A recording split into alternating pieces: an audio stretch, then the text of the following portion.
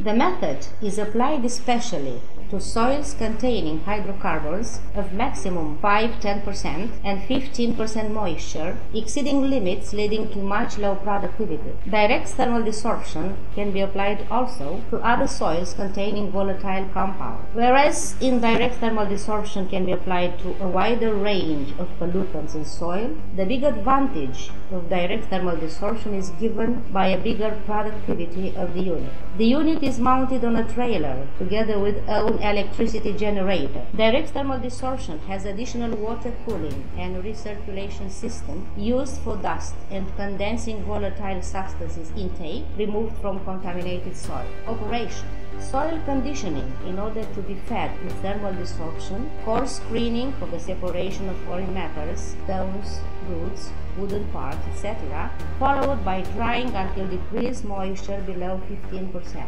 Material screening at sizes below 20 mm. Feeding the contaminated soil in the unit's kiln by the help of a conveyor belt and feed over.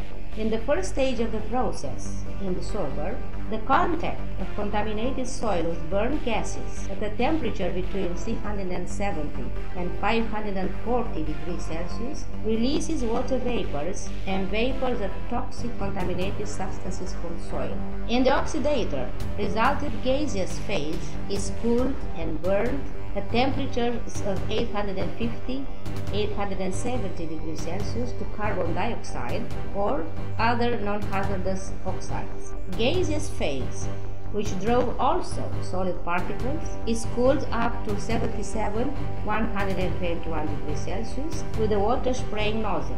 By cooling in washer screw work, then passing through centrifugal separator, meaning power flow, this phase is separated in a gaseous part, which is released in the air, and the solid part, which is recycled in the oxidator.